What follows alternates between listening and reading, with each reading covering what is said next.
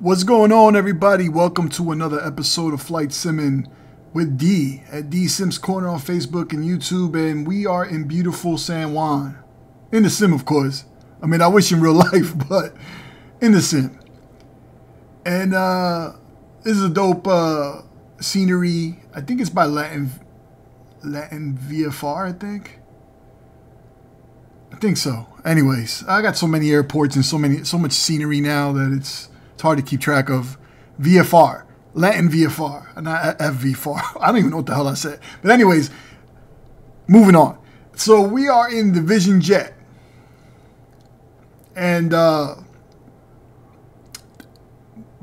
this one and the Honda Jet, man, I'm loving them. I've been enjoying flying these birds, man.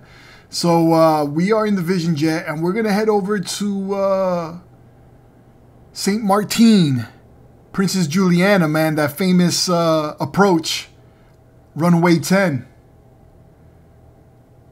Everybody chilling on the beach while they're getting blown away by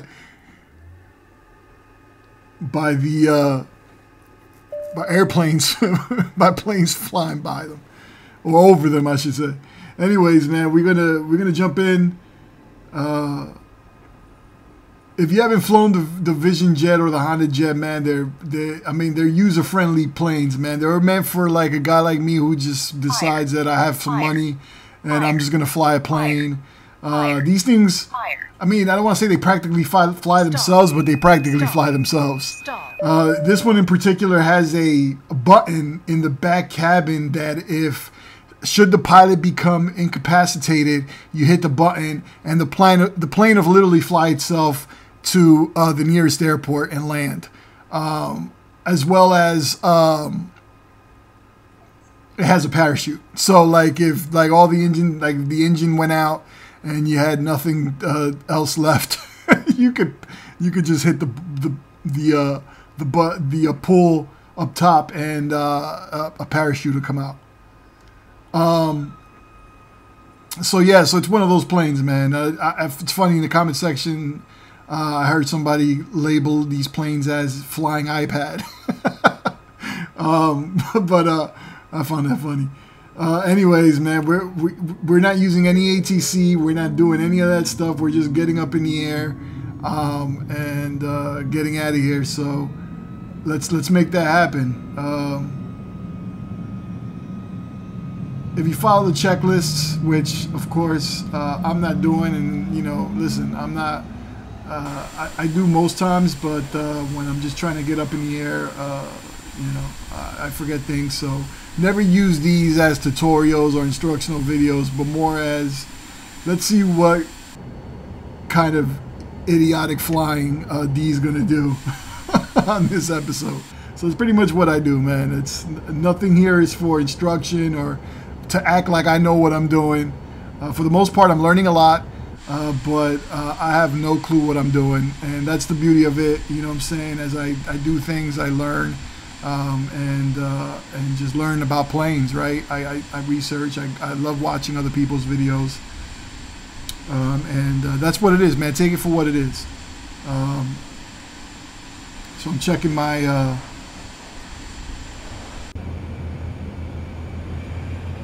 doing a little instrument test there, making sure my ailerons, my rudder all work. And now we're on our way over here. We're gonna head over to the runway and head over, man. It's a short flight, about 40 minutes. Now with the Vision Jet, unlike the Honda Jet that came out with 1.0.7 with the E2 variant, the Vision Jet has yet to have a working VNAV. It's pretty much, what do they call that? The word is slipping my mind. Advisory. And even that it doesn't work well, so you have to look at your charts and make sure that you're getting down pretty at the right time. Which, flying into Princess Juliana, as many times as I've flown in there in the sim, I don't get it right. Hopefully I will this time.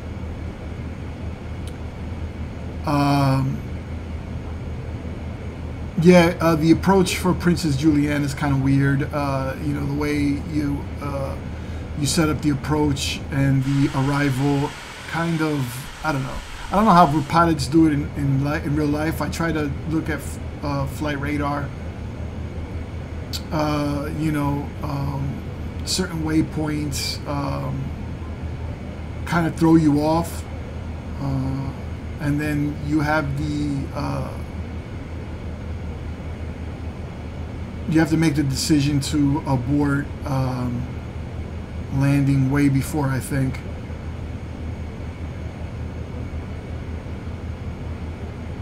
So yeah, it's something that I have to practice. I'm pretty sure other heads that have been doing flying in the sim have got it down packed. I'll tell you with this much: if I had to do it in real life, I'm hitting that runaway real hard.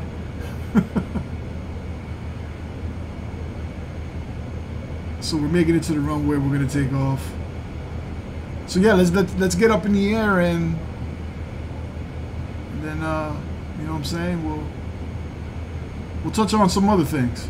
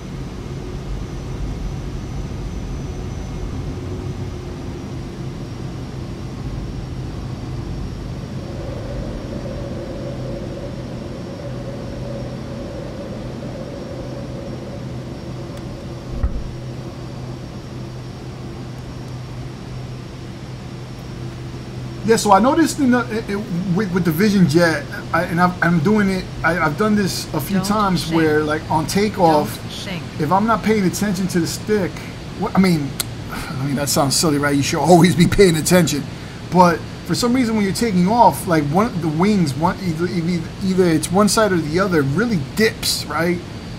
Right before I hit the autopilot, and then you get that "don't sink" message. I'm sure it's user error. I'm sure it's me. I just have to stay focused on keeping that stick straight.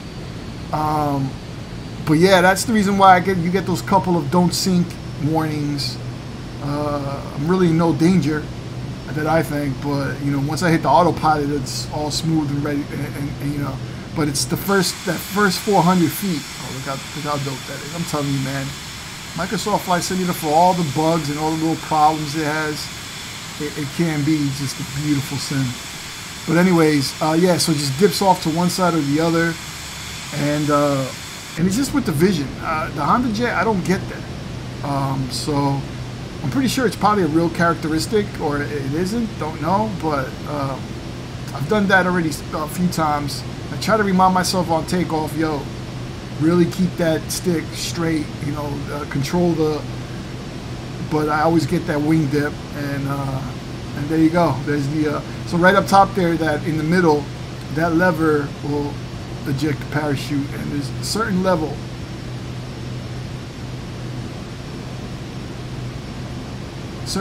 of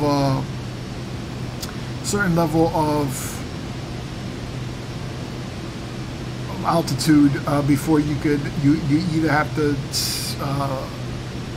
I think it's under 2,000 you have to do it immediately, like if you had to, or above 3,000 you make a decision. There's another video on YouTube of a Vision Jet pilot who actually goes through the whole thing, and I'll post that link in the description. But he's really detailed with the procedures of flying the Vision Jet. So look at that. There I go.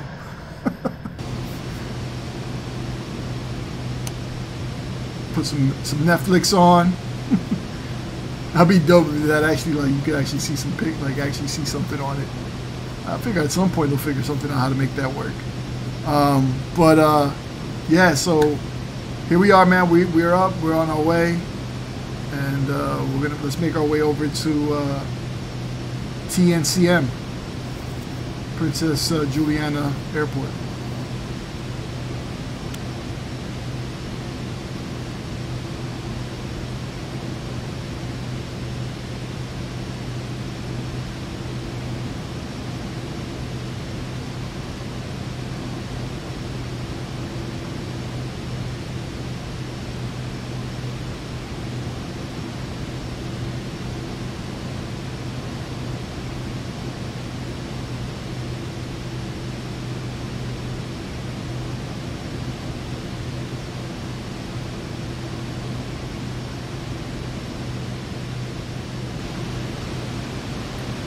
So I've been trying to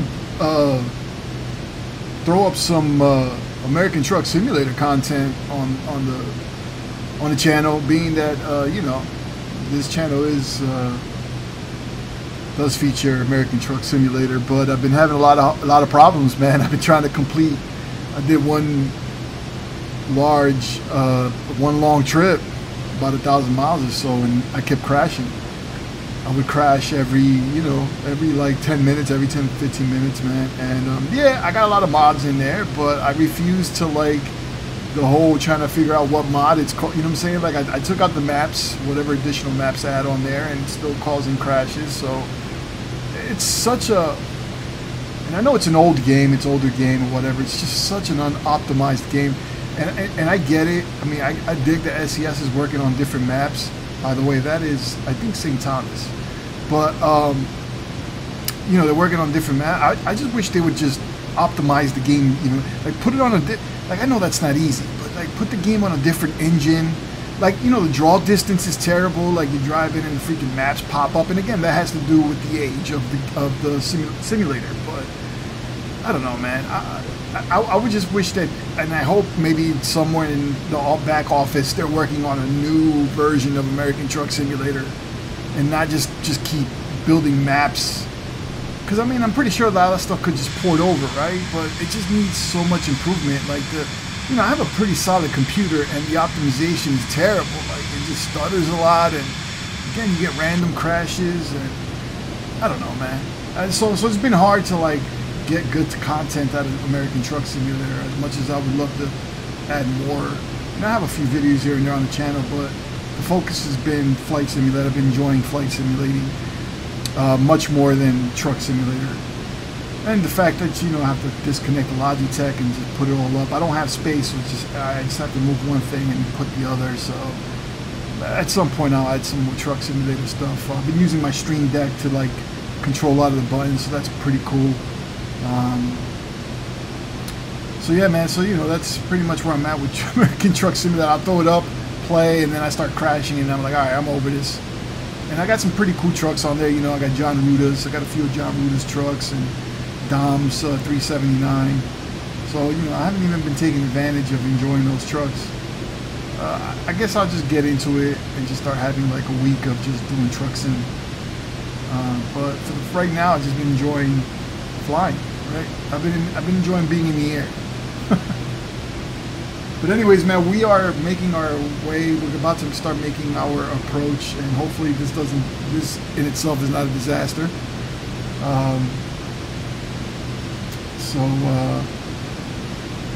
Again, the VNAV is advisory, you know, for me, I guess. I don't know if it's working for anybody else. I don't think it is working in the Vision Jet yet. But you know, you got to pay attention and start your descent at the right time. So we'll see if I do that.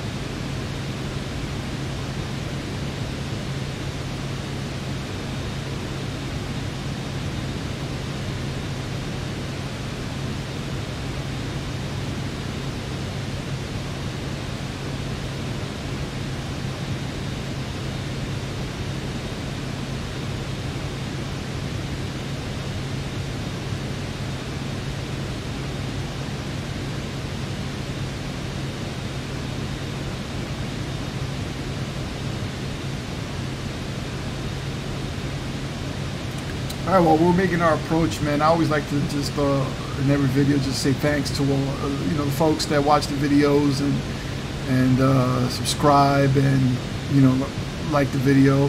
Again, you know, I'm a small channel. I barely have 100 people, subscribers on, but I appreciate y'all. This is just to you know, to really just record my you know, my road. I don't even know the right word to say. My journey, I guess. It sounds so corny, but my journey in flight simming, and just like to just display my improvements and just the different planes I fly and stuff like that, man. It's just to, you know, sharing my love of flight simming with whoever wants to watch. You know, somebody may watch this and may want to get into flight simming themselves. You know, as the community grows, the more support we get from vendors and stuff like that, and more cool development, you know. So a lot of great planes coming up this year, man. The ones I'm looking forward to is the A380 from Fly-by-Wire. What's another one? I know there's like a Learjet in the works. I forgot who's making it, but that's in the works. So, you know what I'm saying? I'm looking forward to all that, man. It's going to be dope. A couple of Boeings that are coming out, I think. I think a 757 just got announced as freeware, if I'm not mistaken. So, you know, a lot of great planes coming out. Hopefully, PMDG comes out with, and here I am. I haven't even gotten the 738. But allegedly there's a Max, hopefully there'll be a Max 8 in the works. So there's also the 319, the A319 that's in the works, the 322 that's in the works. So yeah, hopefully all those come out this year, man. I'm trying not to spend too much money in flight simming, but it's hard, right? When you got great stuff coming out. I know Just Flight's coming out with that FS Traffic, which I'm gonna cop to see if it's any better than the free Fsltl, which for me, in the most part, has worked. I heard a lot of people say it doesn't work. For some people, it doesn't work. It crashes. You know, it drops FPS and all that stuff. So we'll see how that goes. But once that drops, I'm copping it. So we'll see, man. I'm looking forward to the future of Flight Sim 23. I know there's only a couple. I think there's only one major system update this year. That may change, I hope. I know a lot of people complaining that, you know, why is there only one, you know, system update planned for this year, and that's kind of my feeling as well. But we'll see what happens. Anyways, we're gonna make our approach here and see if I can land this bird, as it is with every video, in one piece.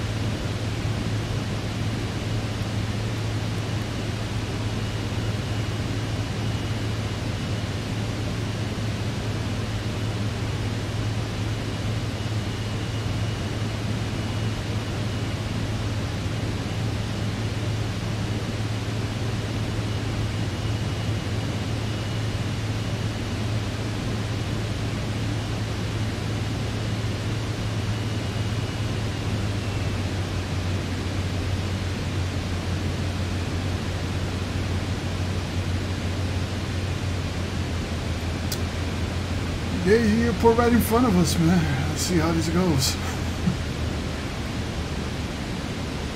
I'm hit or miss when I always arrive at this airport. I'm either a nice landing or a total disaster, and like it's just like wasted a whole flight at the end. There's one app that I just bought, and I'm sure a lot of you guys are familiar with, the FSI Panel. That thing is really dope. You could actually set your plane up. It actually, what it does is it sets your plane up on an approach, depending on what airplane you use, and it actually sets you up to a final approach, and you can practice your landings with that app. It's a real dope app. I'll put the link in the description if you want to look into it. I don't know. I think there's a demo that you can download and check it out. But it's a great app. I bought it a few weeks back, and I've been using it to practice my landings, practicing my flares. Man, that's my problem. I need to practice my flares. So yeah. So you know, I did notice that with Fsrealistic, it makes it look like you're landing harder than you really are. So. Sometimes I think, like when I have it on, sometimes I think, oh man, I really slammed, and then when you look at the replay, I'm like, wait, but it wasn't that bad. But anyways, here we go. We're making our way there. Beautiful area. Would love to visit this place in real life.